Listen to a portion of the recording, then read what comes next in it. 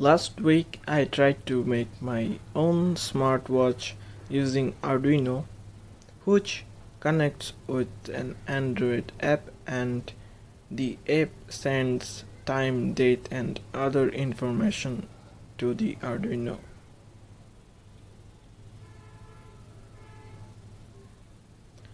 For this project I used an Arduino Nano, a HGO5 module and a OLED display.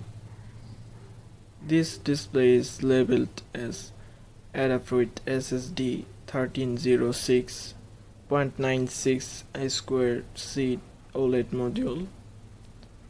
Then I connected everything temporarily so that I can check if they are working.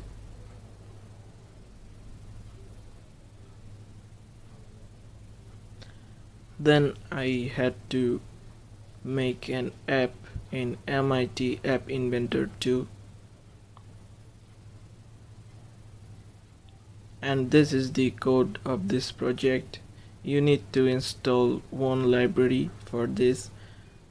The library is UHG library. You can find it in description. After installing the app, I had to connect it to HGO5, and then the clock is working. I am planning to put everything inside this wristwatch.